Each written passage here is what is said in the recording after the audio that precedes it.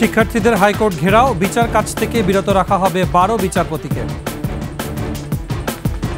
আওয়ামী দোষর আওয়ামী লীগের প্যানেলে যে আইনজীবী রয়েছে সেই আইনজীবীদের অপসারণ করতে হবে। মাননীয় প্রধান বিচারপতি যেটা করণীয় উনি সেটা করেছেন। বেঁধে দেওয়া দামে ডিম বিক্রি হচ্ছে না কোথাও, সব পণ্যের বাজার চড়া। গণমাধ্যম সিন্ডিকেটের নাটের গুরু নঈম নিজাম তাবেদারি করে শত কোটি টাকার মালিক। সরকারি কর্মচারী হাসপাতালে নিয়োগ বাণিজ্য, প্রার্থী প্রতি দর 10 লাখ টাকা। এস আলমের লুটপাটে নিঃস্ব ফার্স্ট সিকিউরিটি ব্যাংক, দিতে পারছে না গ্রাহকদের প্রয়োজন মতো অর্থ।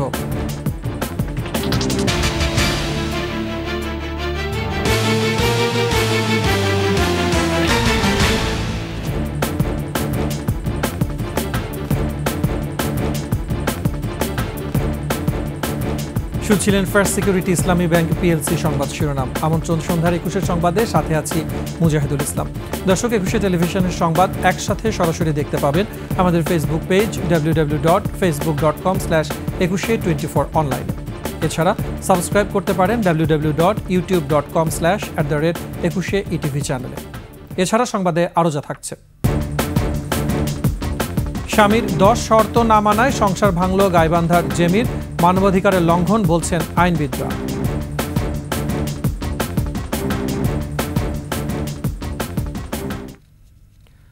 হাইকোর্ট বিভাগের 12 বিচারপতির বিচারিক ক্ষমতা আপাতত তুলে নেওয়া হয়েছে বলে জানিয়েছেন সুপ্রিম কোর্টের রেজিস্ট্রার জেনারেল। আগামী 20 অক্টোবর আপিল বিভাগে বিচারপতিদের অপসারণ প্রক্রিয়া নিয়ে মামলা শুনানি শেষে দুর্নীতিবাজ বিচারপতিদের অপসারণের সিদ্ধান্ত নেওয়া হবে বলে জানান তিনি। শিক্ষার্থীদের দাবির মুখে বৈষম্য বিরোধী ছাত্র আন্দোলনের সমন্বয়ক ও প্রধান বিচারপতির সাথে আলোচনা শেষে এই তথ্য জানান তিনি। বিস্তারিত শাকের আরজুর রিপোর্ট। সকাল 11টা থেকে উচ্চ আদালতের অ্যানেক্স ভবনের সামনে অবস্থান নেয় বৈষম্য বিরোধী ছাত্র আন্দোলন। দলবাজ, দুর্নীতিবাজ ও ফ্যাসিস্টদের দোসর বিচারকদের পদত্যাগের দাবিতে সারাদিন মিছিল, স্লোগান, বিক্ষোভ চলে। আমরা চাচ্ছি যে খুনি হাসিনার যারা এই সমর্থক বিচারপতিরা আছে তাদেরকে পদত্যাগ করাতে, আমরা তাদেরকে দ্রুত অপসারণের জন্যই আজকে আমাদের এই অবস্থান কর্মসূচি, হাইকোর্ট ঘেরাও কর্মসূচি গ্রহণ করেছে। তাদের 20 দাঁত ভাঙার জন্য আমরা সব ছাত্র সমাজ এখানে জড়ো হয়েছি। এ সময় দলবাজ বিচারপতিদের অপসারণ সহ 4 দফা দাবি ঘোষণা করে আলটিমেটাম দেয় সমন্বয়ক হাসনাত আব্দুল্লাহ। প্রত্যেকটা বিচারালয়ে আওয়ামী দোষর আওয়ামী লীগের প্যানেলে যে আইনজীবী রয়েছে সেই আইনজীবীদের অপসারণ করতে হবে। দুপুরে সুপ্রিম কোর্ট রেজিস্ট্রার কার্যালয়ে সুপ্রিম কোর্টের রেজিস্ট্রার জেনারেলের সাথে বৈঠক করেন সমন্বয়ক সার্জিস আলম ও হাসনাত আব্দুল্লাহ। এরপর সুপ্রিম কোর্টের রেজিস্ট্রার জেনারেল বৈঠক করেন প্রধান বিচারপতির সাথে। বিকেলে বিক্ষোভস্থলে এসে আন্দোলনরত শিক্ষার্থীদের সাথে কথা বলেন তিনি। ওই মামলাটা শুনানি আছে 20 তারিখে, অ্যাটর্নি জেনারেল মহোদয় সেটা প্লেস করবেন, আমরা আশা করছি এর মাধ্যমে পরবর্তী প্রক্রিয়াগুলো শুরু হবে। হাইকোর্ট বিভাগের 12 জন বিচারপতিকে আপাতত বিচার কাজ থেকে বিরত রাখা হবে বলে জানিয়েছেন সুপ্রিম কোর্টের রেজিস্ট্রার জেনারেল। এখানে সুপ্রিম কোর্টের মাননীয় প্রধান বিচারপতি যেটা করণীয় উনি সেটা করেছেন। আপনাদের জ্ঞাতার্থে জানাচ্ছি আপাতত 12 জন বিচারপতিকে প্রাথমিকভাবে কোনো বেঞ্চ দেওয়া হচ্ছে। এরপর সমন্বয়ক সার্জিস আলম আগামী রোববার বিকেল পর্যন্ত আন্দোলন স্থগিত করেন। যদি রবিবারে যে প্রত্যাশিত সিদ্ধান্ত সেটি এখান থেকে না আসে, সোমবার থেকে কি হবে পুরো বাংলাদেশ দেখবে। যদি এই মেরুদণ্ডহীন, বিবেকবোধহীন ওই বিচারকগুলো যদি নিজে থেকে ওই দিন পদত্যাগ না করে, কিংবা এই সুপ্রিম কোর্টের মাধ্যমে, হাইকোর্টের মাধ্যমে তাদেরকে অপসারণ করা না হয়, তাহলে আমাদের যিনি রাষ্ট্রপতি পদে বসে আছেন তিনি যেন ভুলে না যান কাদের অবদানে এখনো তিনি ওখানে বসে আছেন। এদিকে কর্মসূচি চলার মধ্যে বেশ কিছু বিচারপতি প্রধান বিচারপতির সঙ্গে সাক্ষাৎ করেন। এদের মধ্যে ছিলেন বিচারপতি এস.এম. মনিরুজ্জামান, বিচারপতি খন্দকার দিলেরুজ্জামান, বিচারপতি শাহেদ নুরুদ্দিন, বিচারপতি মোহাম্মদ আখতারুজ্জামান, বিচারপতি মোহাম্মদ আমিনুল ইসলাম ও বিচারপতি এস.এম. মাসুদ হোসেন দোলন। শাকের আরজু, একুশে টেলিভিশন, ঢাকা। এদিকে উচ্চ আদালত প্রাঙ্গণে বিক্ষোভ নিয়ে মিশ্র প্রতিক্রিয়া জানিয়েছেন সিনিয়র আইনজীবীরা। যে সমস্ত দলবাজ এবং দুর্নীতিবাজ বিচারপতি তারা নিজেদের থেকে সরে যাবেন। যেহেতু তারা নিজেদের দেশ থেকে সরে যাচ্ছেন না, সেই কারণেই অ্যাকচুয়ালি আমাদের আইনজীবীরাও আন্দোলনে অংশগ্রহণ করেছে এবং ছাত্ররাও সেই আন্দোলনে এসে শরিক হয়েছে।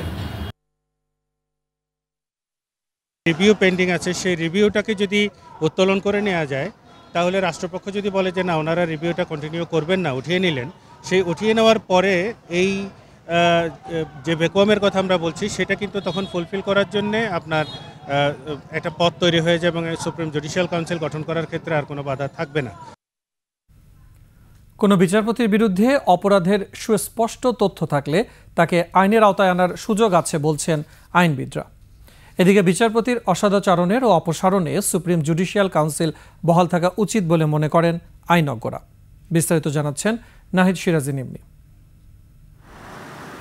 বিচারপতিদের বিরুদ্ধে অভিযোগ উঠলে সাধারণত দুইটি স্তরে বিচার করা হয়, বিচারিক পরিষদ ও সুপ্রিম জুডিশিয়াল কাউন্সিলের আওতায়। বিচারিক পরিষদ যা বিচারপতিদের আচরণ ও কার্যকলাপের নিরীক্ষণ করে, সেই সাথে অভিযোগের ভিত্তিতে তদন্ত করে। এটি প্রধানত আইন মন্ত্রণালয়ের মাধ্যমে পরিচালিত হয়। তবে অভিযোগ গুরুতর হলে সুপ্রিম জুডিশিয়াল কাউন্সিলের কাছে নেওয়া হয়, যা বিচারপতি এবং আইন বিশেষজ্ঞদের নিয়ে গঠিত একটি স্বাধীন সংস্থা। সম্প্রতি সরকারের কাছে বিএনপি সহ অন্য আইনজীবীদের দেয়া তালিকা প্রসঙ্গে সাবেক এই বিচারক বলেন, রাষ্ট্রের কাছে সুস্পষ্ট তথ্য থাকলে তাকে আইনের আওতায় আনার সুযোগ আছে। ক্ষমতায় থাকা অবস্থায় যদি অধস্তন আদালতের বিচারক হোক বা উচ্চ আদালতের বিচারক হোক, কেউ যদি কোনো ধরনের অপরাধ করে বা কোনো ধরনের অন্যায় যদি করে, এটা বিচার সংশ্লিষ্ট হোক বা বিচার বহির্ভূত হোক, যদি করে এবং এটা রাষ্ট্রের কাছে যদি সুস্পষ্ট তথ্য থাকে, সেক্ষেত্রে তাকে আইনের আওতায় আনার সুযোগ আছে। বিচারপতিদের অপসারণের ক্ষমতা জাতীয় সংসদের কাছে ফিরিয়ে নিয়ে সংবিধানে ষোড়শ সংশোধনী আনা হয় 2014 সালে। সুপ্রিম জুডিশিয়াল কাউন্সিল করতে গেলে তো আইন মন্ত্রণালয়ের কাছে এই যে প্রস্তাব গেছে সেটা রাষ্ট্রপতিকে পাঠাইতে হবে, রাষ্ট্রপতি প্রধান বিচারপতিকে পাঠাবে সুপ্রিম জুডিশিয়াল কাউন্সিল গঠন করার জন্য। কিন্তু এই প্রক্রিয়াটা ওনারা আইন মন্ত্রণালয় থেকে আগের আইনমন্ত্রী সেটাকে স্টপ করে দিয়েছেন, যেহেতু সে বলছেন এই রায় মানেন না, এবং এই কারণে হয়তো এই রায় হওয়ার পরেও 2-3 বছরে কিন্তু এই কাজগুলো হয় নাই। বিচারপতিদের বিরুদ্ধে অভিযোগের নিষ্পত্তি এখন নির্ভর করছে রিভিউয়ের ফলাফলের উপর। যদি এটা মঞ্জুর হয় তাহলে তো সংসদ ইমপিচমেন্ট আনবে, তার বিরুদ্ধে চাকরি থেকে বহিষ্কারের ব্যবস্থা হবে। আর যদি রিভিউটা মঞ্জুর না হয় তাহলে সুপ্রিম জুডিশিয়াল কাউন্সিলে এটা চলে যাবে, সেখানে তার এই অপরাধটার ব্যবস্থা গ্রহণ করা হবে। যে শূন্যতা রয়েছে, সুপ্রিম জুডিশিয়াল কাউন্সিলও নাই, অন্য কিছুও নাই। ব্রিটিশরা তাদের আইন বাদ দিলেও বাংলাদেশ এখনও 200 বছর আগের আইনের ধারাগুলোই অব্যাহত রেখেছে। তাই পরিবর্তন ও নতুন প্রবিধান করার উপর গুরুত্ব দিলেন আইনজীবীরা। নাহিদ সিরাজি নিম্মি, একুশে টেলিভিশন, ঢাকা। সরকারের বেঁধে দেওয়া দামে কোথাও মিলছে না ডিম। তবে 2 দিন বন্ধ থাকার পর সরবরাহ শুরু হয় দাম কিছুটা কমেছে। অন্যদিকে ভারত থেকে আমদানি করা মরিচ ঢাকার বাজারে আসায় দাম কমে প্রায় অর্ধেকে নেমেছে। তবে সব ধরনের সবজি আগের মতোই বেশি দামে বিক্রি হচ্ছে। বিস্তারিত সঞ্জয় অধিকারের রিপোর্টে। নিম্ন ও মধ্যবিত্তের আমিষের প্রধান উৎস ডিম হঠাৎ করেই নাগালের বাইরে। বাজার নিয়ন্ত্রণে সরকার দাম বেঁধে দিলেও তা মানেনি আড়তদাররা। সরকারের তৎপরতার কারণে হঠাৎ করেই বন্ধ করে দেওয়া হয় ডিমের আড়ত। তবে 2 দিন পর বাজারে সরবরাহ শুরু হলেও সরকারের বেঁধে দেওয়া দাম কেউ মানছে না। গত রাত্রে বিক্রি হয়েছে 12 টাকা 20 পয়সা, 12 টাকা 10 পয়সা। তা আমরা আশা করতেছি কয়েকদিনের মধ্যে বাজার নিচে চলে আসবে, কমবে। 2 দিন বন্ধ ছিল না, মাল তো অনেক ক্রাইসিস। আর আমরা তো সাইজের দাম অনেক বেশি ধরে দেয়, দাম আমরা বাড়াই না, সাইজের দাম বেশি ধরে আমরা বাড়াবে সঙ্গে লাগে। খুচরা পর্যায়ে সরকার নির্ধারিত প্রতি ডজন ডিমের দাম 142 টাকা 44 পয়সা। তবে বাজারে প্রতি ডজন ডিমের জন্য ক্রেতাদের গুনতে হচ্ছে কমপক্ষে 160 টাকা। বেচছি 200 টাকা, কালকে বেচছি 190 টাকা, 180 টাকা, আজ হয়েছে 160 টাকা। আজকে 13 টাকা করে পড়ছে। আমি লাস্ট উইকেও কিনছিলাম, এটা 14 টাকার উপরে ছিল আর কি। তো আস্তে আস্তে কমতেছে আর কি প্রাইস। একই অবস্থা মুরগির বাজারে। সরবরাহ কমার অজুহাতে ব্রয়লার ও সোনালী মুরগির দাম কেজি প্রতি 10 থেকে 20 টাকা বেড়েছে। 2 দিন আগে 270-80 টাকা সোনালী বিক্রি হয়েছে, ব্রয়লারটা 200-190 এরকম। আর আজকে 190-95 টাকা ব্রয়লার বিক্রি করতেছি, সোনালীটার দাম বেশি 290 টাকা। পাইকারিরা যে আমরা যাদের থেকে আনি তারা বলতেছে যে হলো বন্যার জন্য মাল আসতেছে না, এই কারণে দাম নাকি বাড়ায় দিয়েছে খামারিরা। তবে কিছুটা স্বস্তি ফিরেছে কাঁচা মরিচের দামে। একদিনের ব্যবধানে প্রতি কেজি মরিচের দাম 150 থেকে 160 টাকা কমেছে। পূজার জন্য এলসি বন্ধ ছিল, ওই এলসি আশা ধরছে, দাম কমে গেছে 260। তো অনেক, তো মরিচের দাম এত হবে কেন? পেঁয়াজ, রসুন ও আদার দাম কেজিতে 10 থেকে 30 টাকা পর্যন্ত কমলেও চড়া দামে সবজি কিনতে হিমশিম ক্রেতা। সঞ্জয় অধিকারী, একুশে টেলিভিশন, ঢাকা। আওয়ামী শাসনামলের 1.5 দশকে দুর্নীতি আর লুণ্ঠনে হাজার কোটি টাকার মালিক হয়েছেন অনেকেই। এমনই এক লুটেরার নাম বিতর্কিত সাংবাদিক নঈম নিজাম। সাংবাদিকতার মুখোশের আড়ালে শিক্ষা প্রতিষ্ঠান দখল থেকে শুরু করে দেশ বিদেশে একাধিক বাড়ি থাকা সহ বিদেশে অর্থ পাচারের অসংখ্য অভিযোগ তার বিরুদ্ধে। হাসিনা সরকারের পতনের দিন থেকেই লাপাত্তা চতুর এই সাংবাদিক। আকবর হোসেন সুমনের বিশেষ প্রতিবেদন। সবচেয়ে বড় অ্যাওয়ার্ডটা পাওয়ার কথা ছিল পার্বত্য চট্টগ্রাম শান্তি চুক্তির পর। সেই সময়টা একটা প্রত্যাশা ছিল বাংলাদেশের মানুষের। গণভবনে কথিত সংবাদ সম্মেলনগুলোতে এভাবেই সাবেক প্রধানমন্ত্রীকে প্রশংসার সাগরে ভাসাতেন নঈম নিজামদের মতো কথিত সাংবাদিকরা। দেশের গণমাধ্যম সিন্ডিকেটের অন্যতম নাটের গুরু এই ব্যক্তি বছরের পর বছর ছড়ি ঘুরিয়েছেন সংবাদপত্র এবং টেলিভিশন জগতে। সাংবাদিকতার মুখোশে তাবেদারি করেছেন ফ্যাসিস্ট আওয়ামী সরকারের। আপনি এবার বরাবরের মতোই সারা বিশ্বে শান্তি প্রতিষ্ঠায় যে বলিষ্ঠ ভূমিকা আপনি রেখে থাকেন, মিয়ানমারও আপনি একইভাবে শান্তি প্রতিষ্ঠার পক্ষে বক্তব্য রেখেছেন। তোষামোদীর পারদর্শিতায় স্বৈর সরকারের কাছ থেকে নানা সময়ে হাতিয়ে নিয়েছেন বিভিন্ন অনৈতিক সুবিধা। ক্ষমতাকে পোক্ত করতে নৌকা প্রতীকের এমপি হতে মনোনয়নপত্র কেনেন বিতর্কিত সাংবাদিক নঈম নিজাম। নঈম নিজামের মতো আরও অনেকেই আছে আমাদের প্রফেশনে, যারা সাংবাদিকতাকে টাকা অর্জনের, অবৈধ উপার্জনের একটা হাতিয়ার হিসাবে নিয়েছে, প্রভাব খাটানোর একটা হাতিয়ার হিসাবে নিয়েছে। এরা সাংবাদিকতা কোনো অবদান রাখছে না। প্রথমত তার শিক্ষাগত যোগ্যতা নাই, সে ইন্টারমিডিয়েট পাশ করে নাই। এমন একটা লোক বাংলাদেশে একটা সংবাদপত্রের সম্পাদক হয়েছে। এরা সাপ্লাই দেয়, এরা সাপ্লাই সরকারের পক্ষে দেয়, এরা সাপ্লাই মালিককে দেয়। নিজের কপালে আওয়ামী লীগের টিকিট না জুটলেও স্ত্রী ফরিদা ইয়াসমিনকে ঠিকই বানিয়েছেন সংরক্ষিত মহিলা আসনের এমপি। ক্ষমতার দাপটে জাতীয় প্রেস ক্লাবের সভাপতির পদেও বসিয়েছেন ফরিদাকে। এই প্রেস ক্লাবটা ওনার একটা ছোটখাটো, এটা বলা যায় যে উনি এই প্রেস ক্লাবের একজন শেখ হাসিনা ছিলেন। উনি একটি ভালো রিপোর্ট লিখতে পারতেন না। দেশের গণমাধ্যম ধ্বংসের অন্যতম হোতা নঈম নিজামের বিরুদ্ধে রয়েছে অস্বাভাবিক সম্পদ অর্জন এবং অর্থ পাচারের বিস্তর অভিযোগ। উত্তরা 12 নম্বর সেক্টরের 8 নম্বর রোডের এই 44 নম্বর বাড়ির মালিক নঈম নিজাম।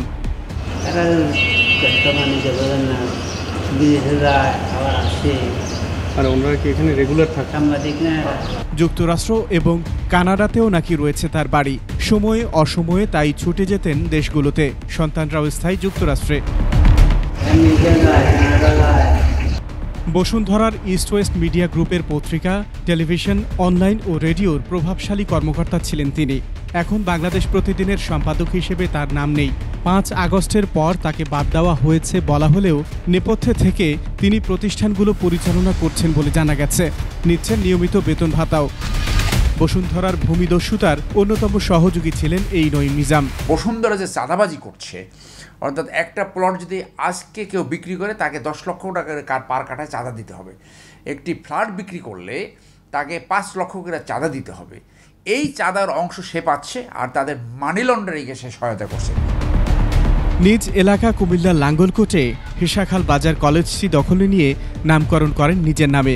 উনি অভিপ্রায় ব্যক্ত করছেন যে কলেজের নামকরণের সাথে যদি বিবেচনা করেন তাহলে আমি রাজি আছি। এখানেই শেষ নয়। গাজীপুরের এই বাগান বাড়িটিকে বিনোদন এবং অবকাশ যাপনের বিশেষ কেন্দ্র হিসেবে গড়ে তোলেন নঈম নিজাম। 1 বছর হয়, 2 বছর হয়, 3 বছর হয়, 6 মাস হয়, ওনার মানে যে মন চায় উনি অসীমে আসে।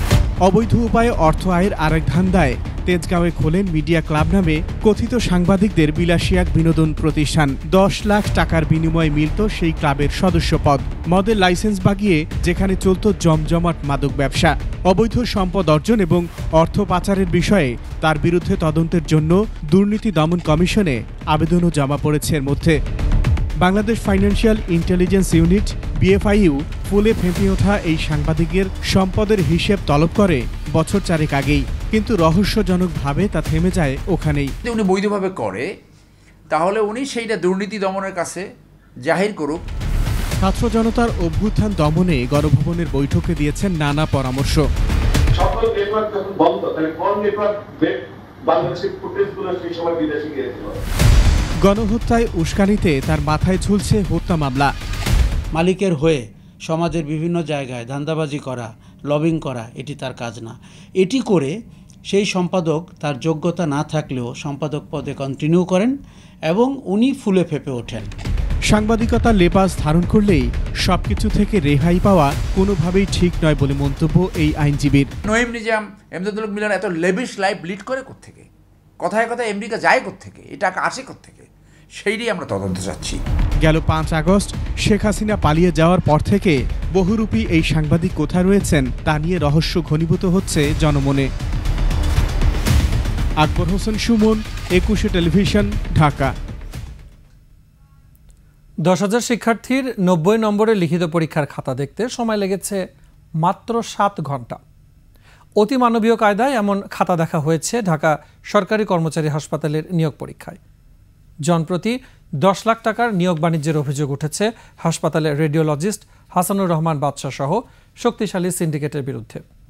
বিস্তারিত অপু খান্দকারের ক্যামেরায় আসিফ সুমিতের রিপোর্টে। রোগী সেবার মান উন্নয়নে চলতি বছরের 25 জানুয়ারি 6 ধরনের কাজে 98টি পদের বিপরীতে নিয়োগ বিজ্ঞপ্তি দেয় ঢাকা সরকারি কর্মচারী হাসপাতাল। পদগুলোর বিপরীতে জমা পড়ে 10,000-এরও বেশি আবেদন। 24 মে অনুষ্ঠিত হয় 90 নম্বরের লিখিত পরীক্ষা। দুপুর 3টায় শুরু হয়ে পরীক্ষা শেষ হয় বিকাল 4:30টায়। আর একই তারিখ রাত 12টার আগেই প্রকাশ পায় লিখিত পরীক্ষার ফলাফল। তবে এতে নাকি উপস্থিত ছিল 5,000 পরীক্ষার্থী। পরীক্ষার্থী অ্যাটেন্ড ছিল অ্যারাউন্ড 5,000। খাতা দেখেছে টোটাল 180 থেকে 190 জন শিক্ষক। মহাপরিচালকের কথা অনুযায়ী খাতা দেখেছেন দক্ষ 180 জন শিক্ষক। খাতা বন্টন, ফল প্রকাশের প্রক্রিয়া বাদ দিয়ে বিরতিহীনভাবে খাতা দেখতে সময় লেগেছে 4 ঘন্টা। প্রতি খাতায় মাত্র 9 মিনিট, যেটাকে অনেকটা অস্বাভাবিক বলে মনে করছেন সংশ্লিষ্টরা।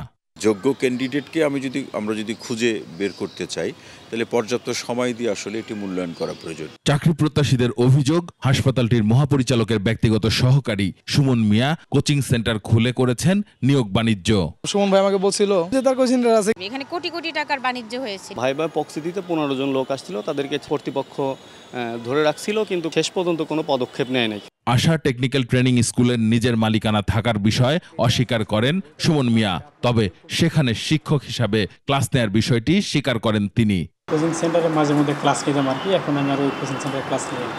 রেডিওলজিস্ট হাসানুর রহমান বাদশাহ নিয়োগের বিষয়ে নানা কৌশলে বিভিন্ন সময় কথা বলতেন আবেদনকারীদের সঙ্গে।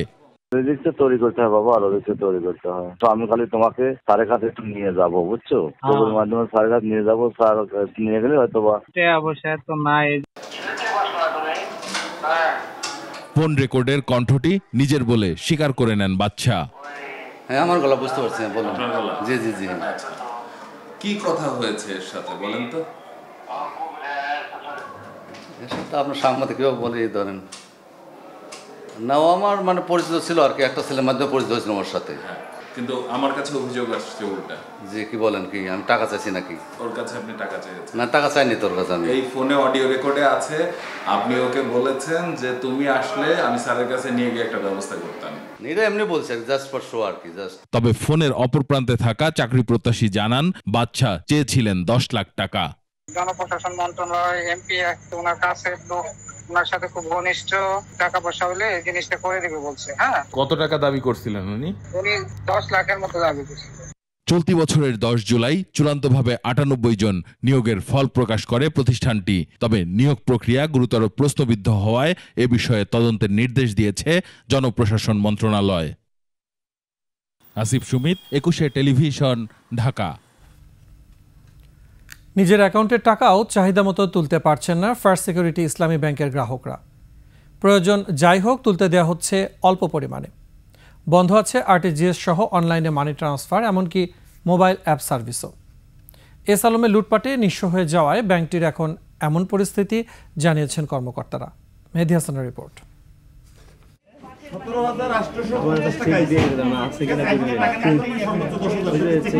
নিজ অ্যাকাউন্টের টাকা, অথচ উত্তোলন করতে গেলে এভাবে সীমা বেঁধে দিচ্ছেন একসময় এস আলমের নিয়ন্ত্রণে থাকা ফার্স্ট সিকিউরিটি ইসলামী ব্যাংকের কর্মকর্তারা।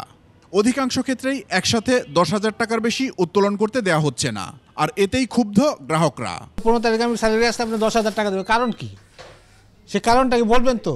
ফাইজলামি করার টাকা পান না, আপনার সবাই পাচ্ছে টাকা, আপনি কেন 10,000 দিবেন আমাকে? তবে প্রতিষ্ঠানটির কর্মকর্তারা বলছেন প্রয়োজন অনুযায়ী টাকা তুলতে দিচ্ছেন তারা। সবাইকে টাকা দিচ্ছি এবং টাকা আগে যে দিচ্ছি তার চেয়ে বেশি বাড়া দিচ্ছে, এবং কিছু মানুষ অপ্রয়োজনীয় টাকা উঠে নিচ্ছে। আমরা দেখলে বুঝতে পারি কোন মানুষের অপ্রয়োজনীয় উঠে নিচ্ছে। ব্যাংকটির প্রধান কার্যালয়ের কর্মকর্তারা জানান, 2004 সালে নিয়ন্ত্রণ নেওয়ার পর বেশিরভাগ সময় সাইফুল আলম মাসুদ নিজেই ছিলেন এই ব্যাংকটির চেয়ারম্যান। 56,000 কোটি টাকা মোট ঋণের 40,000 কোটি গেছে তার পকেটে, যা এখন আর ফেরত আসছে না। এতে টাকার সংকটে ব্যাংক। তবে ক্যামেরায় কথা বলতে রাজি হননি কোনো কর্মকর্তাই। যারা আগে ঝামেলা করছে তাদের কারণে ঝামেলা, খালি লিকুইডিটি ক্রাইসিস না, এটা তো কারো কাজের ফল, তাই না? ব্যাংকটির বিষয়ে কথা বলতে বাংলাদেশ ব্যাংকে গিয়েও কাউকে পাওয়া যায়নি। মেহেদি হাসান, একুশে টেলিভিশন, ঢাকা।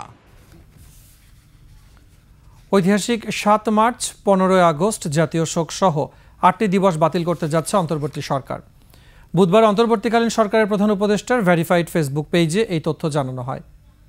বাতিল হওয়া জাতীয় 8টি দিবস হচ্ছে 7 মার্চ, 17 মার্চ বঙ্গবন্ধু শেখ মুজিবুর রহমানের জন্মদিবস ও জাতীয় শিশু দিবস, 5 আগস্ট শেখ হাসিনার ভাই শহীদ ক্যাপ্টেন শেখ কামালের জন্মবার্ষিকী, 8 আগস্ট শেখ হাসিনার মা বেগম ফজিলাতুন্নেসা মুজিবের জন্মবার্ষিকী, 15 আগস্ট বঙ্গবন্ধুর মৃত্যুবার্ষিকী ও জাতীয় শোক দিবস, 18 অক্টোবর শেখ হাসিনার ছোট ভাই শেখ রাসেল দিবস, 4 নভেম্বর জাতীয় সংবিধান দিবস ও 12 ডিসেম্বর স্মার্ট বাংলাদেশ দিবস।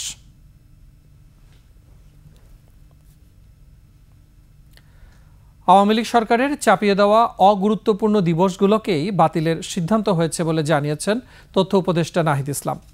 সাংবাদিকদের তিনি বলেন, জুলাই অভ্যুত্থানের গুরুত্ব হিসাবে নতুন দিবস পালন করা হবে। আমরা তো মনে করি এখানে একজন জাতির পিছনে না, বরং অনেক ফাউন্ডিং ফাদার্স রয়েছে যাদের কন্ট্রিবিউশনের ফলে এই ভূখণ্ড, এই রাষ্ট্র আমরা স্বাধীনতা পেয়েছি। ফলে আমরা এটাকে একটা দলে, একটা ব্যক্তিতে সীমাবদ্ধ করতে চাই না। ফলে আমাদের যেই ইতিহাসের যেই বহুমুখিতা রয়েছে, নানা মাত্রা রয়েছে, যেটাকে আওয়ামী লীগ এতদিন অস্বীকার করেছে, যেটা মাওলানা ভাসানীর কন্ট্রিবিউশন তারা সবসময় অস্বীকার করেছে, অথচ আওয়ামী লীগের প্রতিষ্ঠাতা, অন্যতম প্রতিষ্ঠাতা তিনি, তাহলে আপনি তো তাকে কখনো ইতিহাসে রাখেন নাই। তা আমাদের তো এখন হচ্ছে সেই ইতিহাসগুলোকে নিয়ে আসতে হবে। প্রবীণ রাজনীতিবিদ ও আওয়ামী লীগের সভাপতি মণ্ডলীর সদস্য মতিয়া চৌধুরী মারা গেছেন। দুপুরে রাজধানীর এভারকেয়ার হাসপাতালে চিকিৎসাধীন অবস্থায় তিনি শেষ নিঃশ্বাস ত্যাগ করেন।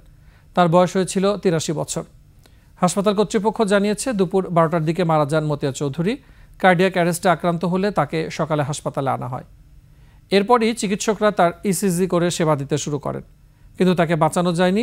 শেরপুরের সাবেক সংসদ সদস্য মতিয়া চৌধুরীর জন্ম 1942 সালের 30 জুন। ইডেন কলেজে পড়ার সময় রাজনীতিতে জড়ানো মতিয়া 1965 সালে বাংলাদেশ ছাত্র ইউনিয়নের সভাপতি নির্বাচিত হন। 1967 সালে অগ্নিকন্যা নামে পরিচিত মতিয়া পূর্ব পাকিস্তান ন্যাশনাল আওয়ামী পার্টিতে যোগ দেন। 1971 সালে আওয়ামী লীগের সাংগঠনিক সম্পাদক হন মতিয়া চৌধুরী। মতিয়া চৌধুরী 1996 ও 2009 এবং 2013 সালে আওয়ামী লীগ শাসনামলে কৃষিমন্ত্রীর দায়িত্ব পালন করেন। সর্বশেষ দ্বাদশ জাতীয় সংসদে উপনীতা হয়েছিলেন তিনি।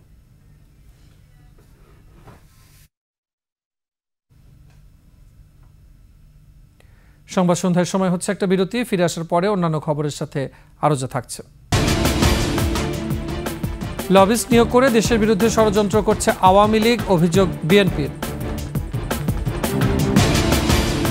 হারিস চৌধুরীর পরিচয় নিশ্চিত হতে কবর থেকে তোলা হলো দেহাবশেষ।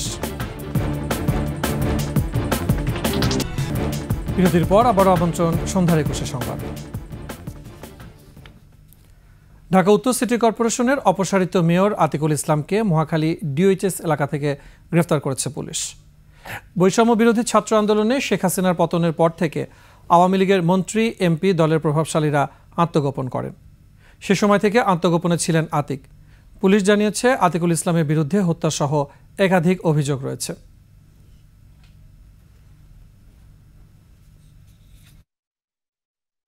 জুলাই আগস্টে ছাত্র আন্দোলনের সময় দেয়ালচিত্র ঘুরে দেখলেন প্রধান উপদেষ্টা ডক্টর মোহাম্মদ ইউনূস। ঢাকা বিশ্ববিদ্যালয় কেন্দ্রীয় শহীদ মিনার সহ আশপাশের এলাকায় দেয়ালচিত্র ঘুরে দেখেন প্রধান উপদেষ্টা। সাথে ছিলেন ছাত্র আন্দোলনের সমন্বয়ক, তথ্য ও সম্প্রচার উপদেষ্টা নাহিদ ইসলাম, যুব ও ক্রীড়া উপদেষ্টা আসিফ মাহমুদ, আইন উপদেষ্টা ডক্টর আসিফ নজরুল সহ অন্যান্যরা।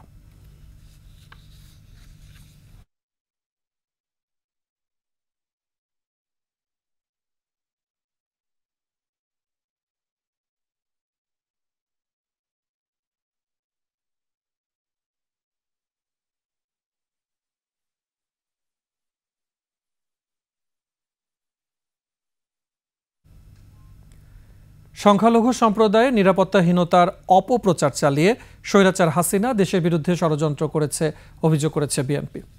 দলটির নেতারা বলছেন, বিচারপতিরা এখনও বিচারের নামে প্রহসন করছেন। বিস্তারিত জানাচ্ছেন মাহতাব মিনহাস। ঢাকা মহানগর দক্ষিণ বিএনপির ডেঙ্গু প্রতিরোধে সচেতনতামূলক কর্মসূচিতে যোগ দেন দলের সিনিয়র যুগ্ম মহাসচিব রুহুল কবির রিজভী। বলেন, দেশের বিরুদ্ধে ফ্যাসিস্ট শক্তির ষড়যন্ত্র চলছে, অনেক চক্রান্ত ষড়যন্ত্র চলছে। এইবারে দুর্গাপূজা বাংলাদেশে যেটা হয়েছে, এখানে কি অশান্তি হয়েছে ভাইরা? এক শেখ হাসিনা আর শেখ হাসিনাকে যারা আশ্রয় দিয়েছেন তারা অপেক্ষায় থাকেন যে কি করে বাংলাদেশে সংখ্যালঘু নির্যাতন হচ্ছে, তাদের নিরাপত্তা নেই, এই কথাটি বলা যায়। জাতীয় প্রেস ক্লাব এক অনুষ্ঠানে বিএনপি নেতা জয়নুল আবদিন ফারুক আওয়ামী লীগ নেতারা কিভাবে দ্রুত জামিন পায় তা নিয়ে প্রশ্ন তোলেন। বিচারপতি দ্বারা বিচারের নামে প্রহসন করেছে, অন্যের একদিনে জামিন দেন আর তারেক রহমান বাংলাদেশে 2010 দিন আসতে পারে না, এটা কোন বিচার? তারেক রহমানকে আসতে দিতে হবে, মামলা প্রত্যাহার করতে হবে। দ্রুত নির্বাচনের তাগিদ দেন বিএনপির ভাইস চেয়ারম্যান শামসুজ্জামান দুদু। গণহত্যাকারীদের অনতিবিলম্বে বিচারের দাবিও জানান তারা। মাহতাব মিনহাজ, একুশে টেলিভিশন, ঢাকা। আদালতের নির্দেশে ডিএনএ পরীক্ষার জন্য কবর থেকে তোলা হয়েছে বিএনপি নেতা হারিস চৌধুরীর মৃতদেহ। তার শেষ ইচ্ছা অনুযায়ী মরদেহ সিলেটে দাফন করা হবে বলে জানিয়েছে পরিবার। সাভার প্রতিনিধির পাঠানো তথ্যচিত্রে ডেস্ক রিপোর্ট। সকালে সাভারের কমলাপুর জামিয়া খাতুমুন নবীন কবরস্থান থেকে সাবেক বিএনপি নেতা হারিস চৌধুরীর মরদেহ উত্তোলন শুরু করে প্রশাসন। উপস্থিত ছিলেন ঢাকা জেলা পুলিশ সুপার আহমেদ মুইদ ও এক্সিকিউটিভ ম্যাজিস্ট্রেট এস.এম. রাসেল ইসলাম নূর সহ হারিস চৌধুরীর পরিবারের সদস্যরা। ওনার ইচ্ছা অনুযায়ী ওনার সিলেটের মাটিতেই ওনাকে দাফন করা হবে। আমরা চাই এটার সুস্থতা তদন্ত এসে হারিস চৌধুরী বলে গণ্য হোক এবং তার রাষ্ট্রীয় মর্যাদায় তাকে দাফন করা হোক। 2021 সালের 3 সেপ্টেম্বর করোনায় আক্রান্ত হয়ে ঢাকার একটি বেসরকারি হাসপাতালে মারা যান হারিস চৌধুরী। তবে সে সময় তাকে অধ্যাপক মাহমুদুর রহমান নামে সাভারে দাফন করা হয়। কিন্তু হারিস চৌধুরী যে মাহমুদুর রহমান, এটা আমরা কেউ অবগত ছিলাম না। পরে বাবার মৃতদেহের পরিচয় নিশ্চিতে আদালতে রিট করেন মেয়ে সামিরা তানজিম চৌধুরী। গত 5 সেপ্টেম্বর হারিস চৌধুরীর মৃতদেহ কবর থেকে তুলে ডিএনএ টেস্টের নির্দেশ দেন আদালত। আগে ডিএনএ টেস্টটা হোক, কোর্ট যেভাবে বলেছে সেভাবে প্রসেস অনুযায়ী আগাবো। উত্তোলনের পর ডিএনএ টেস্ট এবং সিদ্ধান্ত অনুযায়ী পরবর্তী ব্যবস্থা নেওয়া হবে বলে জানিয়েছে প্রশাসন। একটা ডেড বডিকে চিহ্নিত করার জন্য, শনাক্ত করার জন্য যেই এলিমেন্টস বা যেই বডির অংশগুলো নেওয়ার কথা সেগুলো তো সেই কাজগুলো শেষ হলে তারপরে এটা পরীক্ষা নিরীক্ষার মধ্যে দিয়ে আমরা জানতে পারবো যে হ্যাঁ এটাই হলো হারিস চৌধুরী। ডিএনএ টেস্টে যদি এটি যদি প্রমাণিত হয় যে এটি আসলে এই জনাব হারিস চৌধুরীর লাশ, তাহলে তিনি যেহেতু বীর মুক্তিযোদ্ধা ছিলেন, তাকে গার্ড অফ অনার প্রদানপূর্বক তার নিজ কার্যালয়ে দাফন সহ বেশ কিছু নির্দেশনা রয়েছে। হারিস চৌধুরী সাবেক প্রধানমন্ত্রী বেগম খালেদা জিয়ার রাজনৈতিক সচিব ছিলেন। খুরশিদ আলম মুকুল, ডেস্ক রিপোর্ট, একুশে টেলিভিশন। সংবাদ সন্ধ্যার সময় হচ্ছে আরও একটা বিরতি। ফিরে আসার পরে অন্যান্য খবরের সাথে আরও যা থাকছে। সুইং স্টেট জর্জিয়ায় আগাম ভোট, প্রথম দিন রেকর্ড ভোটার। সাকিবকে নিয়ে বাংলাদেশ দল ঘোষণা, টেস্ট সিরিজ খেলতে ঢাকায় দক্ষিণ আফ্রিকা। বিরতির পর আবার আমন্ত্রণ সন্ধ্যার 21 সংবাদ। মৃত্যুর প্রায় 2.5 মাস পর মিলল এইচএসসি পরীক্ষার্থীর রেজাল্ট। বৈষম্য বিরোধী ছাত্র আন্দোলনে শহীদ মোহাম্মদ রায়হান শান্তিতে ঘুমিয়ে আছেন কবরে। কিন্তু পৃথিবীতে এখনও রয়ে গেছে তার কৃতিত্বের স্বাক্ষর। প্রতিনিধির তথ্যচিত্রে দেখুন ডেস্ক রিপোর্ট। চারদিকে যখন সন্তানের রেজাল্ট নিয়ে খুশিতে আত্মহারা স্বজনরা, তখন কান্নায় ভেঙে পড়েন রায়হানের মা। আমার বাবার আজ পরীক্ষার রেজাল্ট দিছে, কত বন্ধু বান্ধব আসে, আমার ছেলে নাই, আমার বাবা নাই। এবার এইচএসসি পরীক্ষায় উত্তীর্ণ হয়েছে রায়হান, কিন্তু জানতেও পারল না তার খুশির এই সংবাদ। রায়হানের বাড়ি নোয়াখালীর পূর্ব দুর্গানগর গ্রামে। আমজাদ হাজি বাড়ির একমাত্র ছেলে সে। রাজধানীর গুলশানে কমার্স কলেজ থেকে পরীক্ষা দেয়। ইচ্ছে ছিল মার সব স্বপ্ন পূরণ করবে, কিন্তু তা আর হলো না। আমার একটাই মানিক, আমি কিভাবে চলুম, কিভাবে আমার সংসারটা চলবে, ছোট বোনটা কিভাবে মানুষ করুম, কিভাবে আমার মেয়েটারে ইয়ে করুম। রায়হান হত্যার বিচার চান স্বজন সহ প্রতিবেশীরা। এসএসসি পরীক্ষা দিয়েছে, তার রেজাল্ট আজকে দিয়েছে, তার ফলাফল ভালো এসেছে। যদি সে থাকতো তাহলে অনেক খুশি হতো। আমি হেদের হত্যার বিচার চাই। গত 5 আগস্ট বাড্ডায় বিজয় মিছিলে গিয়ে গুলিবিদ্ধ হন রায়হান। পরদিন পারিবারিক কবরস্থানে তাকে দাফন করা হয়। মাহিয়া রহমান, ডেস্ক রিপোর্ট, একুশে টেলিভিশন। 10 শর্ত মানলেই করতে পারবে সংসার, নয়তো তালাক। স্বামী ফিরোজ কবিরের দিয়ে এসব শর্ত না মানায় আর সংসারে ফেরা হয়নি গাইবান্ধার গোবিন্দগঞ্জের জেমি আক্তারের। শর্তে সংসার করার কথা শুনে মানবাধিকার কর্মীরা অবাক। বলছেন, এমন আচরণ স্পষ্ট মানবাধিকার লঙ্ঘন। আইনের আশ্রয় নেওয়ার পরামর্শ দিয়েছেন জাতীয় মানবাধিকার কমিশনের চেয়ারম্যান। গাইবান্ধা প্রতিনিধি আফরোজা লুনাকে সঙ্গে নিয়ে মুশফিকা নাজনীনের রিপোর্ট। জেমি আক্তার যে বয়সে নিশ্চিন্তে প্রজাপতির মতো ঘুরে বেড়ানোর কথা, অথচ শিশু সন্তানকে নিয়ে ঘুরছেন আদালত পাড়ায়। জানান, 2023 সালে তার বিয়ে হয় গাইবান্ধার গোবিন্দগঞ্জের পার্বতীপুর গ্রামের ফিরোজ কবিরের সাথে। এটি ছিল ফিরোজের দ্বিতীয় বিয়ে। 4 মাস পর জেমির গর্ভধারণ থেকেই তার উপর শুরু হয় শারীরিক মানসিক নির্যাতন। বাধ্য হয়ে সন্তান জন্মের পরই ফিরে আসেন বাবার বাড়ি। খুব অত্যাচার করে। আমি হঠাৎ করে একদিন শুনি যে সে বিয়ে করছে। পরে আমি আমার বাবাকে ফোন দিলে আমার বাবা এসে নিয়ে যায়। অভিভাবকরা তাকে ফের সংসারে ফেরত পাঠাতে চাইলে স্বামী ফিরোজ জুড়ে দেয় 10টি শর্ত। শর্তগুলো হলো, স্বামীর দুলাভাইকে গার্জিয়ান হিসেবে মানতে হবে, প্রতিদিন কমপক্ষে একবার প্রথম পক্ষের মেয়ের সাথে কথা বলতে হবে, নিজস্ব মোবাইল সিম ব্যবহার করা যাবে না, শুধুমাত্র বাবা ছাড়া আর কোনো লোক বিনা দাওয়াতে জেমির কাছে আসতে পারবে না, শ্বশুর শাশুড়ির অনুমতি ছাড়া বাড়ির বাইরে বের হওয়া যাবে না, সংসারের যাবতীয় কাজ নিজেকে করতে হবে, শ্বশুর শাশুড়িকে নিজে রান্না করে টেবিলে পরিবেশন করতে হবে, স্বামীর সব আদেশ মেনে চলতে হবে, সংসারে যা ব্যবস্থা থাকবে তা দিয়েই জীবিকা নির্বাহ করতে হবে, শ্বশুর শাশুড়ির মুখের ওপর কথা বলা যাবে না, কোনো অভিযোগ থাকলে স্বামীকে জানাতে হবে, শ্বশুর বাড়িতে আসার পর কোনো প্রকার দুর্ঘটনা ঘটলে সে নিজে দায়ী থাকবে, অন্য কেউ দায়ী থাকবে না। এসব শর্ত না মানায় আর সংসার করা হয়নি জেমির। পান তালাকের নোটিশ, ফিরোজ করেন তৃতীয় বিয়ে। এগুলো মেনে কি সংসার করা যায়? তারা আমার থেকে ট্যামের উপর স্বাক্ষরও চায়। এরকম স্বজনরা ক্ষুব্ধ এমন শর্তে। বিচার চেয়ে আদালতে মামলা করেন জেমি। এভাবে তো শর্ত মেনে সংসার করা সম্ভব নয়। এখন সরকার যদি আমাদেরকে ন্যায্য বিচার দেয় তাহলে আমরা ন্যায্য বিচার মেটার পাবো। এই নিয়ে ক্যামেরার সামনে কথা বলতে চাননি গাজীপুরের একটি কারখানায় টেকনিক্যাল সুপারভাইজার পদে কাজ করা ফিরোজ। এখানে ওইভাবে কথা বলার কোনো যুক্তি নাই। আমি কেন ক্যামেরার সাথে কথা বলতে যাব? মানবাধিকার কর্মী অ্যাডভোকেট এলিনা খান বলেন, এমন সব শর্ত একজন নারীর জন্য অসম্মানজনক। 10টা শর্তের মধ্যে একটাও গ্রহণযোগ্য নয়। এটা একটা নারী এবং পুরুষের মানবাধিকারের চরম লঙ্ঘন। জাতীয় মানবাধিকার কমিশনের চেয়ারম্যান বলেন, শর্ত দিয়ে বৈবাহিক সম্পর্ক টিকিয়ে রাখা বেআইনি। এখানে একটার পর একটা মানবাধিকারের লঙ্ঘনের ঘটনাগুলো ঘটেছে। এটা কখনোই আমাদের সমাজে এটা বিরাজ করলে নারীদেরকে স্বাধীনতা দেওয়ার কোনো বিষয়টি অগ্রগামী হবে না। ভুক্তভোগী নারীকে আইনের আশ্রয় নেওয়ার পরামর্শ তার। মুশফিকা নাজনীন, একুশে টেলিভিশন, ঢাকা। শেষ করছি সন্ধ্যার 21 সংবাদ। যাবার আগে ফার্স্ট টিউরকি ইসলামী ব্যাংক পিএলসি সংবাদ শিরোনামগুলো জানাবো আরও একবার। শিক্ষার্থীদের হাইকোর্ট ঘেরাও, বিচার কাজ থেকে বিরত রাখা হবে 12 বিচারপতিকে। বেঁধে দেওয়া দামে ডিম বিক্রি হচ্ছে না কোথাও, সব পণ্যের বাজার চড়া। গণমাধ্যম সিন্ডিকেটের নাটের গুরু নঈম নিজাম তাবেদারি করে শত কোটি টাকার মালিক। সরকারি কর্মচারী হাসপাতালে নিয়োগ বাণিজ্য, প্রার্থী প্রতি দর 10 লাখ টাকা।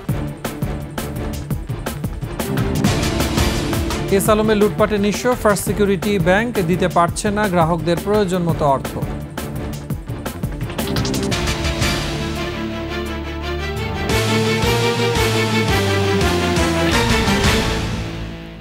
সর্বশেষ সংবাদ জানতে ডায়াল করুন 2021 নম্বরে আর ভিজিট করুন ekushey-tv.com ওয়েবসাইটে। ফেসবুকে ভিজিট করতে পারেন www.facebook.com/ekushey24 অনলাইনে।